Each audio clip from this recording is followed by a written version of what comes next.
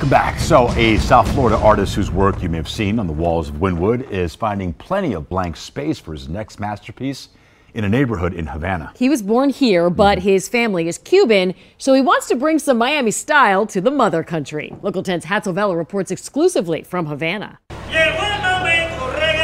It's one block, one wall, but to these guys, it's really inspirational for me to work here.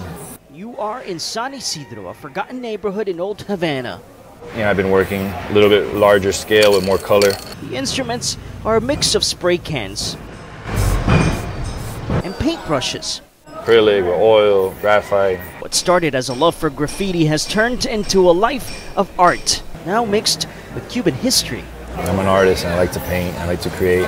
This is Ricky Mastrapa, known in Miami as Abstract. You may have seen his work in Wynwood or really anywhere in the world. Working in Cuba is different for me because my family and my lineage is from here. And American by birth, but of Cuban heritage, so he always wanted to bring his art to the island.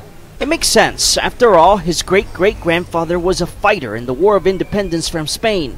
But let's talk about the now. Mastrapa has created close to 10 murals since he has been coming to Cuba in 2015. Look at this mural, almost 72 feet in size, another one of his works near the old presidential palace. So much culture, so much richness. Co-painter and artist Jose Mertz, also of Cuban heritage and a first-timer on the island.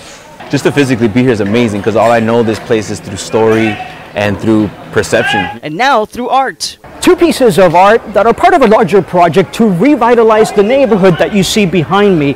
Also opening up this Friday, galleries in this very same neighborhood.